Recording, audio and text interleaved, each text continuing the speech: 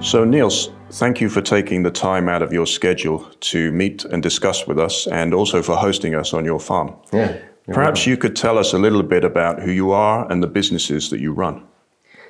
First of all, I'm a farmer. I'm born and raised in this area, and I'm the sixth generation of this farm. We've been here for just about 200 years. So that means a lot of history, a lot of traditions on one side. On the other side, I'm also a product of modern farming, where we develop the business, we develop the industry. So I'm also a curious person. I like to solve problems, and I like to work with areas I don't know so much about to learn about it. So that's the other side of me, I guess. I'm the chairman of DLG, which is it was created in 1898. So it's an old company, and we develop it from a farm company providing seeds and all kind of compound feed for farmers. Till today, we define ourselves as a food company, as an energy company, and a housing company. So that's quite a diverse organization. And then I'm a chairman of AP Pension, which is a pension fund in Denmark that they take care of 180 billion Danish kroners, where we invest for our pension persons. So, and then I'm in some of our daughter companies in the boards there as well. Okay. Yeah. Thanks. And those three different areas within the DLG group of food, of housing, and of energy, they're very, very different. But I'm sure that we'll come to the discussion where there are some common themes that you're also focused on. But you have this group structure that, but then you also have management teams who come from the industry who are actually driving the food business, the housing business, and the energy. How involved do you get in the different businesses? First of all, we defined some years ago. We defined the company for all what the farmers need. We need basically food for the cows, the pigs, the hens to produce to the consumer, and therefore we say we are a food company. We also want to go into alternative protein based on plants instead of meat. Energy. Every farmer needs energy. And also we also need to build something for our stables if you has to be in these terms. But the housing is mainly for the German market. There was a part of the company we took over, and we found out they were very good at it, and we earned quite a lot of money. So we decided that that's a basic part of our company in the future as well. Okay. Yeah. And you have a group strategy for DLG, but then obviously there are different strategies for the different businesses, but they're all somehow interconnected. How do you develop the strategy for the group, and how do you maintain it and evolve it? We're a big group. We're in 15 countries, and we have 6,500 employees. So that's quite a work. And we believe the value of our company is in our employees. So when we create a strategy, we do it with the owners, the farmers, where we have our board of representatives, where we work with the frame of the strategy, and we have the same work with the leaders in the different divisions, different countries. And we put all these works together, and then we decide the strategy. And then when we have taken the decision, everybody knows about it. Everybody has taken their opinion about it. So then it's easier to execute, and it's more efficient to execute when everybody is in it. So that's a big part, to involve the different parts of the company, the owners, the employees, and also involving the market before we execute. Right.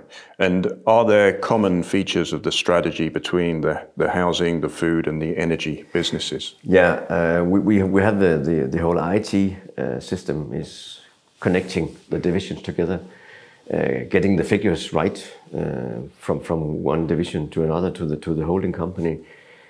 So that's for the whole group. Then we have CEOs in the big companies in Germany, in Sweden, Finland. No, so yeah, in Finland as well, and the Baltics, Poland. And then we are in the boards of these daughter companies to ensure that we are in the frame of our strategy, that we follow the strategy. So it's a very flat organization, but we are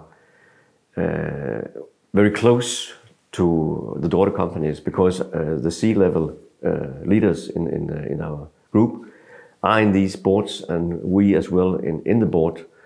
I'm sitting in 4 or 5 of the biggest companies in the most international ones, and other board members are in other kinds of businesses. So we have the knowledge taken back to the board, and that's quite essential to know what is going on and to know where we have to solve problems or where we have opportunities to follow and to invest more. Okay. So then we are more agile than we wouldn't be if we were not there.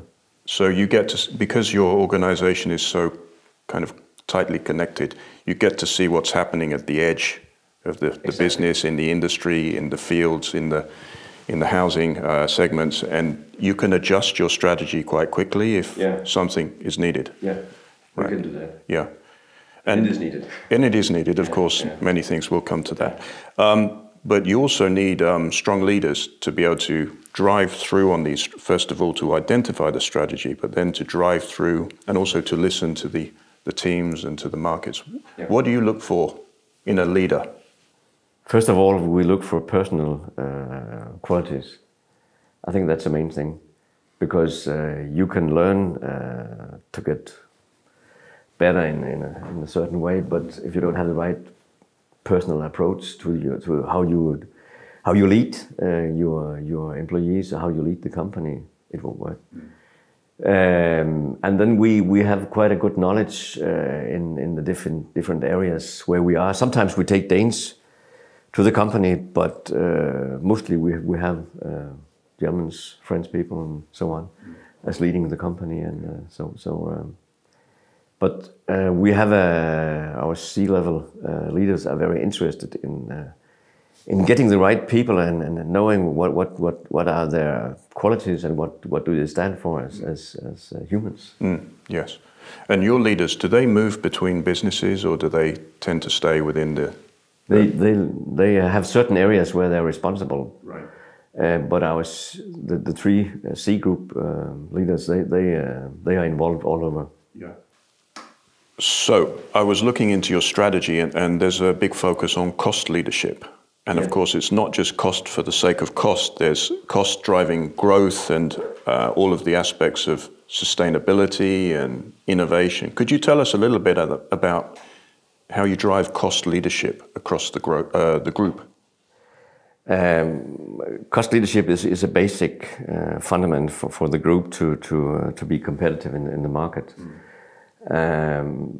So that's kind of basic. You have to have in the right order, but it's also the fundament to create new ideas, new access to markets, and so on. So I'm in the board, so I'm not in the the daily work with this kind of what do you call it, steering the company, but we follow it in the sideline, and it's quite complicated because we have risk management systems for buying and selling, and especially in these times where the prices are so volatile as they are, it needs really a strong system backwards. But it's fundamental for creating new value that we have a cost leadership, because we have to be the front runner in the market. You don't always have to be the cheapest, but the fundament has to be very healthy and cost leading. So that's why we mention it. Yes. Yeah. And are there some areas where you follow, you wait to see which way technology or innovation is going, or in most cases, are you the leader and you set the pace for change? In most markets, we are the leader. In some markets, we're not, and then we are second. Right. So that's a different position. Yeah. But in Denmark, in Germany especially, we are in a leading position. There are other big companies in Germany as well, but it's important what we do. And what we've been very interested in getting the right logistic position, the right harbor positions, because that's the key thing if you want to run this low margin business. If you don't have the logistic in the right place, yes, you don't earn any money. Yeah. Could you tell us a little bit about your philosophy for innovation? Because yesterday you gave us a tour of your farm and it's heavily automated, a lot of robots and a lot of fascinating data and other tools that you use to optimize the business. But DLG Group is a vast enterprise. So how do you find new ideas, new areas for innovation and scale that? We get a lot of input from the different markets we are in. I think that's one of the main points, that we see some trends and we follow them. But we also follow the trends worldwide ourselves. And some years ago we took some analysis saying that the consumption of meat is decreasing in the western part of the world. It's going to more what you call light meat, and chicken, fish, and also from eggs, protein. So we decided to go more into this business. So that was an early decision we took, and it takes time to turn the company into another direction. And right now we are into the green transition. We said that this is more opportunities than it is challenges for us. So we have decided to invest in these areas, making business out of the green transition. And we are risking more than normally because you don't know the market, but you know for sure the market is changing towards the green transition. Yeah. In terms of running the business, both the DLG business but also your farm, and driving new innovations and productivity, it requires cooperation. Exactly. With many outside partners. So could you tell us about your philosophy for partnership and how? Yeah, in GLD we are based on partnerships. We had a former CEO. He created a sentence saying that we are long in ideas and short in capital. So if we want to succeed, we have to find partners. And we have a lot of partners. We've had it for some years now, and that's quite essential in this green transition, because you need partnerships. You need partners they can collect capital for the business. You can have partners for knowledge. You can have partners for knowing about access to different kind of markets. And we have these different types of partnerships, and we are also involved as capital partners, as market partners, as knowledge partners. So this is essential for creating the green transition, or creating new models for the company. What we want with all these partnerships is that we want to get high up in the value chain, to get a better income for our products and for the farmers as well. So this is an interesting part that we are very good at. And some of your partners are also sometimes competitors. Yeah. So there's the kind of understanding that you have to have of the area of business where you're collaborating and then where you're competing. Exactly. Yeah. The biggest competitor in Sweden, Landmann, they are our biggest partner in Germany. Right. And we have created something we call LDY, Landmann GLG International, where we want to look into the green transition together, invest together, because we need so much capital, we need so much knowledge, and we also need some access to markets, that we have to go together with the competitors. We have another company with Danish Agro, our biggest competitor in Denmark. We have a hatchery together, 50-50 owned. I know that works very fine. So we don't look at if there are competitors or not. We look at, can we both benefit from this cooperation we have? Can we create something bigger than we had before? Then it's good. And then we can compete on the other areas. Yes. Yeah. So. And as a farmer, of course, cooperation, partnerships is basically the DNA. Yeah, that's all. We used to say that in Denmark, the farmers own the value chain from the farmer to the consumer, and that's more or less right. And that's because we're used to these partnerships. We have created the co-ops for slaughteries, dairies, compound feed companies, SDLG and others, seed companies. So we are used to it, and I think we have some great opportunities in the green transition if we cooperate across the food industry, but also with other industries. We have engineer companies which we are partners with in creating some factories. Yes. Yeah. So that's essential, and that's also essential for me as a farmer, because I have all these robots. I don't know very much about them, but others do, and they can put them up, and I can invest in them, and then they can help me by making service and so on. Yeah. And the funny thing is that when you went into new areas, when I bought the first robots for milking for 15 years ago, and we mainly did it because we want to take away the manual work, so my workers, they could start at 7 o'clock in the morning instead of 3, 4 o'clock, and they could end at 4 o'clock in the evening instead of 7, 8 o'clock.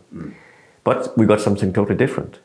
We got this manual reduction of work, but we got a flow of data, and we can use this data flow in selling our products. We can tell exactly how do we feed the cows. We can show it, we can measure it. We can tell the consumers this is produced in this and that way, and then you can get a higher price, hopefully. And so that's how I see it as a farmer, and that's also how we see it in GLG and in other businesses, for instance. So transparency is the key word, I think, today. Yeah. That you can show the quality, you can show how you manage the way you produce it, how you manage the animal welfare and so on. That's very essential. So when you save time and cost on one manual process in the farm, you allow your workers to actually work on higher value things and create new ideas, and then... Exactly. Yeah. I have 6 workers on my farm, and the 4 of them are in head of their areas. They're bosses on their areas, because you need knowledge, you need how to run it. I can't go up and run the things they're doing, because they're educated. So when you save time and cost on one manual process in the farm, you allow your workers to actually work on higher value things and create new ideas, and then... Exactly. Yeah. I have 6 workers on my farm, and the 4 of them are in head of their areas. They're bosses on their areas, because you need knowledge, you need how to run it. I can't go up and run the things they're doing, because they're educated. So previous times there were a lot of workers, and there was only one in head, and the others were just floor workers, blue-collar workers. So do they bring you ideas for new types of robots and digitization, and then you kind of decide whether it's a good investment to make, and then bring in partners? Or I think you've also partnered with universities, for example, and allowed them to do research on your farm. They have done a lot of research, and now we have this robot running in the fields, and later on this year they'll do some research as well to measure the carbon footprint issue from this field and so on. So and that's very valuable for climbing up in the value chain, but also to solve some problems for the society. I think it's important that if we as a commercial company, or the farm industry, the food industry, can solve these issues, the green transition for the rest of society, we have succeeded. And we will have a totally different access to the market, to the political opinion in the whole Western world. So we have to solve it, and I think I'm quite optimistic, because we know quite a lot of these business areas, and it's more than creating a policy. It's investing in some trouble areas, if you can call them that. creating green protein from grass as we're doing, creating from lava protein. And we want, first we want to use it in compound food for the animals, and hopefully we can use it as pure protein for human consumption later on. Okay. Then we have solved something very crucial for society. Talking about the DLG group, so when you solve one problem with technology or innovation in one of the groups, say food, do you then look to leverage that into the other teams as well? Or, do you have a mechanism for sharing leadership in technology in one business into others, or into one country into other countries? Yeah, as I said, we don't have silos, or we try to avoid them, because then you don't have this flow of knowledge from one company to the other, or one division to the other division. Yeah, so we use the knowledge from the German market. We use the knowledge from, if you take the way we produce minerals and vitamins in Denmark, we take that to the whole group. In China, in Germany, in France, the diet composition we have in Denmark, we take it from there. And we also take something back if we learn something new in the markets. We have learned a lot from the energy division in Germany, and we can take that to the Danish market. So there's a lot of flow about knowledge, and I think that's also essential if you have to succeed, that all the knowledge you have in the company, if it doesn't get onto other divisions, you don't get the worst of it. Yes. So that's quite essential as well. And the flat structure, the C group leaders and leaders below them, they are connected very tight. They have often meetings where they share problems, share all the daily work they have. I think that's essential and might be special for us in the group. And in the group, or in the food, the housing and the energy business, do each of those businesses have their finger on the latest technologies, or do you use partners to kind of give you advice on which direction technology is moving? Yeah, I think we have both. We have a lot of knowledge inside the company, but we also take partners in. We are planning to build a protein factory based on beans in Germany, and we're together with an engineer company because they know much more about this than we do. So we take them in as partners, work together with them, and in other businesses we have other partners, and especially in the energy sector, we have DCC. They own 60% of our business in Denmark within energy. They're specialists. They're one of the biggest energy supplier in Europe. So they bring a lot of knowledge into our company. And other parts, we bring knowledge to others. Right. Yeah. And as you said, the drive towards more sustainable business also brings new knowledge and allows you to create new markets and industries and move in different directions and create new products from carbon footprint savings. Yeah. Is that the case? Yeah, exactly. Yeah. Well, that's basically when we 4 years ago said we need to go into this green transition, we didn't know actually what to do. So we started where we know something. What is the carbon footprint of our compound feed production? That's where we started. And that sounds easy, but it isn't. But then we found out you have a very high impact on these productions, and then you can start focusing on it. So that's why we started up with the green grass protein project, because then we can produce protein with a much less carbon footprint than with importing soy. So right now we have a product where we sell the grass protein to our egg company, where we own 50%, and we sell carbon footprint reduced eggs with 49% reduction on the Danish market.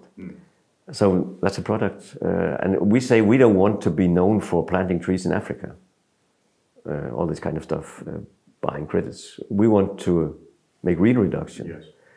So that's our main aim, to make real reductions and invest in new areas where you can reduce the carbon footprint and make a business out of it. That's our drive. Okay. Yeah. Do you get demands from your customers to drive more in terms of sustainability, but also information about your products and services and their carbon footprint? So are your customers actually insisting on this? The customers are the farmers, and the farmers sell their products, which is milk and meat and so on, to other companies, and they have needs. They need reduction. They need that we do it in a special way, so yeah, you see it in the market, and the green grass protein product is a good example of that. That's a defined product we go to the market with. We sell carbon footprint reduced eggs, and we can also feed pigs with them. We do some investigation about that. We also invest in a product together with other businesses and the University of Aarhus. We call it X because we don't want to say what it is. And the work we have now says that we can reduce methane from the cows with 50-60%. Okay. That's another product we're working with, and that's how we want to solve the green transition, investing in new areas, going to the market with these products. And what is new? Normally we say that politics is the most uncertain thing about making business. Now it's the opposite, because now you have an agreement in almost the whole world that we should be carbon footprint zero in 50.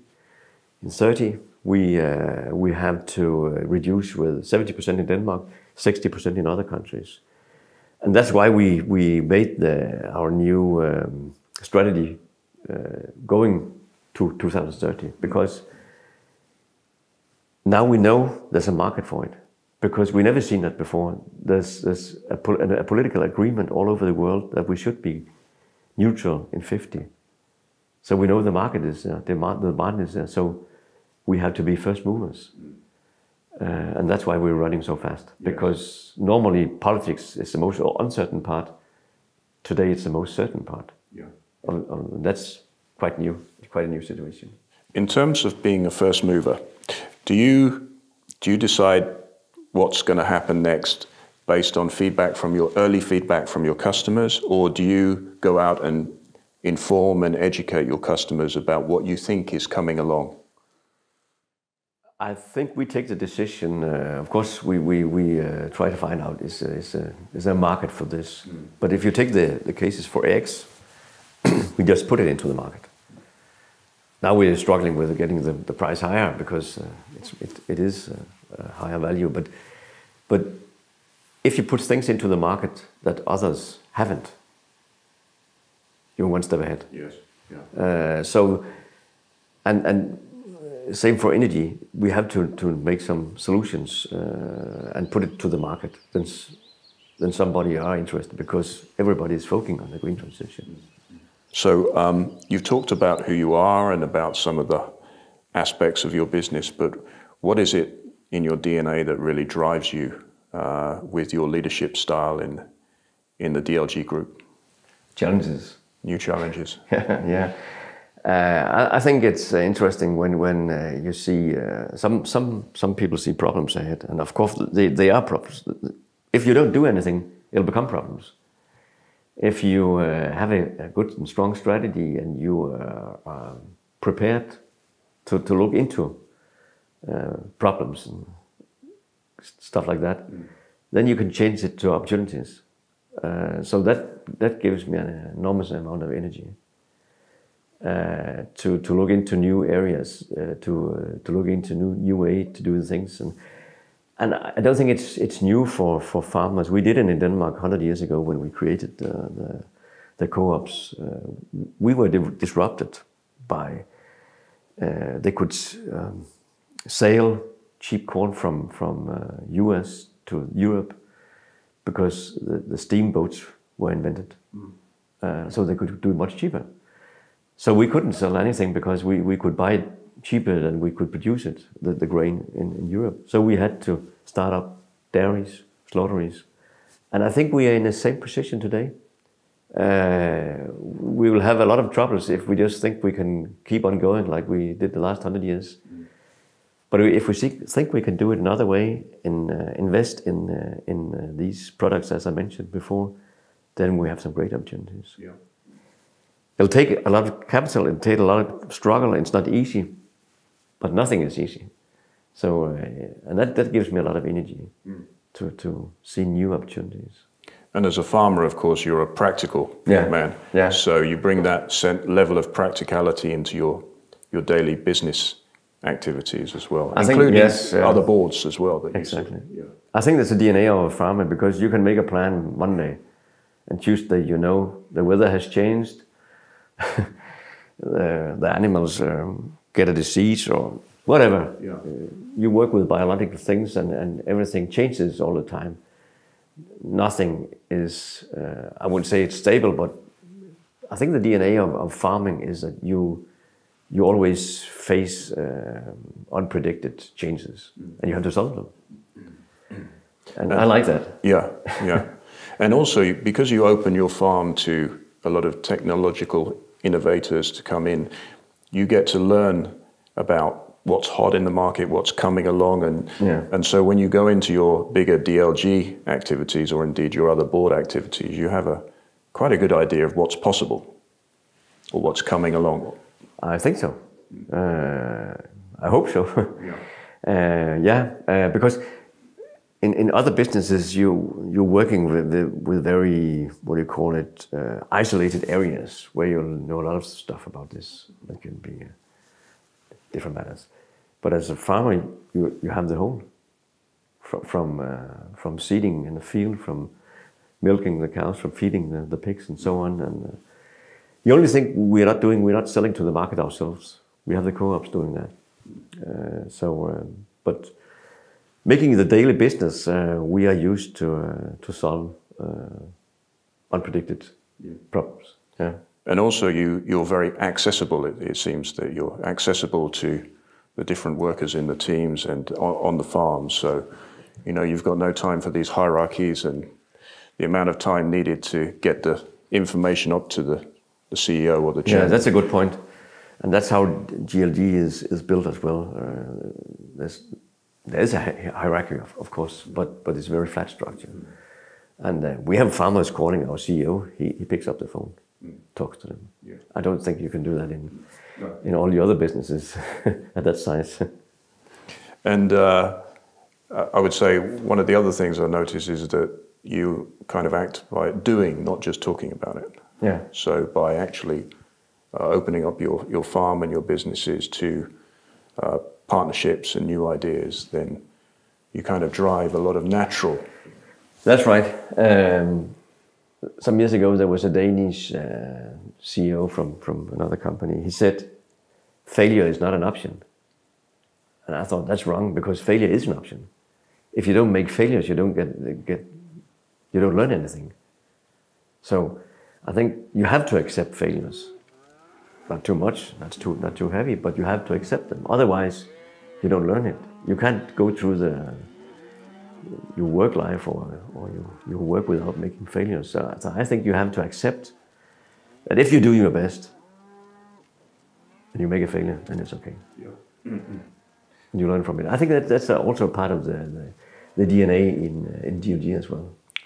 So what's interesting also to me is this, you're chairman of the DLG group, but also of the AP pension. So are there any common themes and things that you bring from your DLG day job, if you like, and the farm into the AP pension activity? Yeah, there actually is, because it's so, I think you can't find any worlds that they are so different. There's these two worlds. Because the pension fund is based on the financial rules in Denmark, and they're quite heavy, really. And sometimes it's more important that you follow the rules than you make business, so to say. And so I've used a lot of structure we're working with in AP pension, which is very good and very defined into a more loose structure in GLG. And otherwise, I try to take more business into the pension fund to say, we're doing some business, we have to make some money for our pensions. And so yeah, I really used that a lot. Okay, yeah. So that was also why I went into the pension fund, because I didn't know anything about it. What kind of advice do you give to new leaders who are coming up in the organization, whether it's in DLG or whether it's in other businesses? What are the things that they need to look out for and prepare? I think it's important to look at the quality of your employees, what they're bringing to the company, and have a respectful approach to the employees, because almost also my farm, the worst of my farm is also in the employees. I know it's in the ground, it's in the buildings, but it's in the knowledge about how you do the production. So you have to focus to develop your employees to listen to their opinions, and of course you have to lead. But this is a balance you have to follow. I normally say that's the reason why you have 2 ears in one mouth: listen and speak less. And I think whether it's what different kind of industries you're looking into, that means a lot. Yes. Educated and good workers, that's essential for every company. And then, of course, access or knowledge about markets and products is also essential. But that's what is in the workers. Yeah. And that's, for us, it's crucial in DLG when we go to the French market. We were very aware that we had to take the French leadership in first. We had to take the French culture in, let it stay there, and then come into the company, because they had the access to the market. And then you can start changing cost, leadership, and all these kind of things. You have to do that, but be careful, because if you break down a good function of culture, you never come back. Yeah, and also they may have some good ideas and processes that you Exactly. can leverage in the wider group. Exactly. Yeah, that's what we discovered as well. We went into markets where we thought we were the leaders, and we found out, okay, they know something that we don't know. Okay, yeah. So that's quite worthwhile, and that brings a lot to the company or the group, all in all. So if I was to have a discussion with your employees, what kind of things would they say about you in terms of what kind of a leader are you? Well, first of all, it's best to ask them, but now you ask me, so I would say that they would say I'm straightforward. I hope they will say I'm honest. I think I am. Normally I say I'm a gentle guy, but I'm also told that I can be quite certain if that's the point. Yes. Yeah. Okay. Very good. Thank you. So when you're developing new partnerships, you need to get to trust as soon as possible. Of course, even before. How do you develop trust, and how do you sense that this is an organization or a person that you can do business with?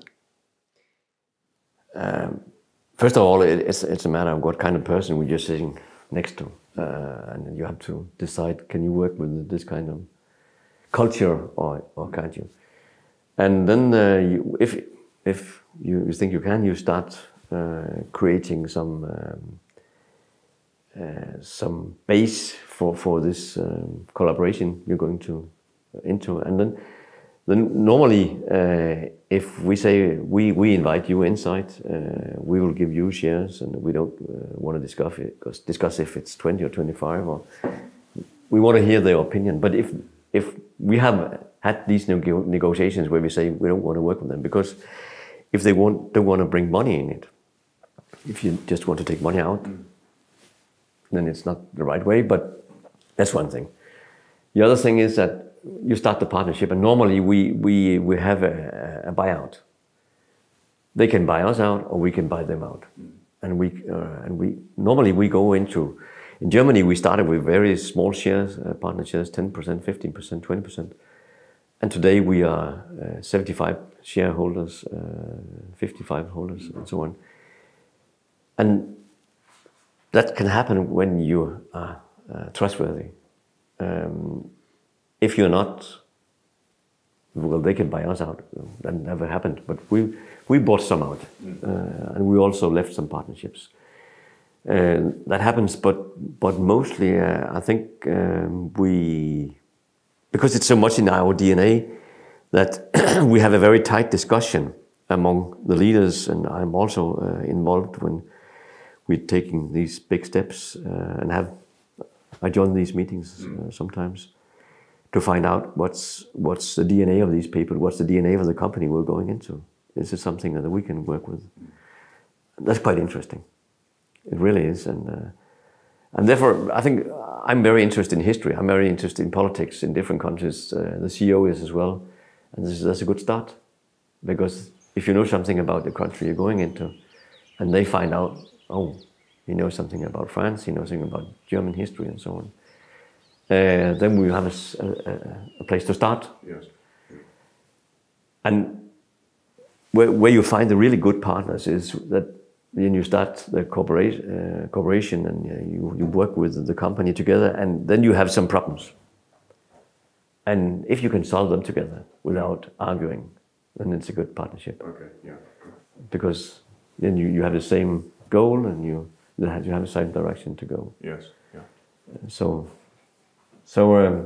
you find out quickly. Yeah. In Finland, we go into the sauna to solve yeah, and then afterwards into the cold water. Indeed, but on the farm, of course, a lot of the partnerships are done with a handshake or that very practical kind of level of trust and dependency that you have on each other. That's a good point. I think that's a Scandinavian tradition, that you have this trustworthiness, that you look in your eyes and you see, is it the person I can believe in, and you shake hands, and then you have a deal. Yeah. That's actually much. Of course, we have legislation and so on, but we also have this agreement. Do we believe in you or do we not? Yes. Basically, if you go to South America, it's totally different. China, you don't believe in other persons. That's a totally different culture. So you learn the culture first, and you have local advisors that also. Yeah, but in Scandinavia, you have this, as you say, you trust people, and I think that's a special Scandinavian thing. When you come to Germany and further south in Europe, you have more legal, more differences. Yeah. So when you create new partnerships, sometimes unexpected opportunities come up. Yeah. Could you tell us a little bit about some of the things that you've discovered out of partnerships? Yes. Normally, when we say we are a leading company, and normally when you say that, you also expect that you're in the lead of the partnerships. But we have some partnerships where we are not in the lead. We have a partnership with DCC, which is, I think, is the biggest energy provider in Europe. We sold 60% of our energy business in Denmark to them. So we have 40%, they have 60%. We're in the board with them, but they have 60%. But today we own more money. We earn more money with the 40% than we did when we had 100%. That's quite interesting. By leveraging that partnership. Yes. Yeah. Yes. So that shows what partnerships can do. Yes. So you create something together and get a higher value. So yeah. Thank you. So Niels, you're a straight talker, and sometimes you must come across other leaders in different industries who are not so open to partnering, and they, think that they can do everything on their own or whatever. What's your findings from people in leadership positions who don't share the same approach as you? That's definitely right, because I think it's in the DNA of many companies that the value you have in the company you have to keep to yourself, because it's your value and that's your access to making money in the market. But in terms of the green transition, where we have to do partnerships across different kind of companies, different kind of branches, I met them, and it's funny because you want to get the good part of a partnership, but you don't want to deliver into it, and then it won't work. And I think if that'll continue for these companies in the green transition, they'll get some huge problems. Because when you go into partnerships, you have to be confidential about your knowledge. You have to share different things. Otherwise, you don't have a real partnership.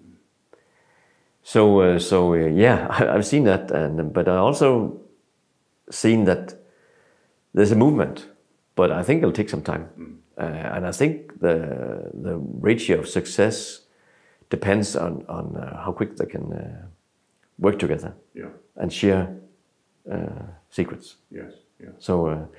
So it's quite essential for a lot of companies. If they want to succeed in this green transition, you have to share it. Very good. So Niels, with so many things happening across the DLG group, what excites you about what's coming along over the next 2-3 years? I'm quite excited about a lot of things, because I think we succeeded in the beginning of this transition. If we don't succeed, it's not that good. But I see so many possibilities, because, as I said before, we have never seen a market so open for change as we have now. So we can deliver green protein, we can deliver green solutions for fertilizer, for compound feed, for the methane from the cows. So I really think we have a lot of opportunities to take care of, and that gives me a lot of energy. And I think, because if you go 10-15 years back, it was more or less a bit more the same, 10-15%, but today it's totally different. It's a big change, and that gives me a lot of energy, and I see a lot of possibilities.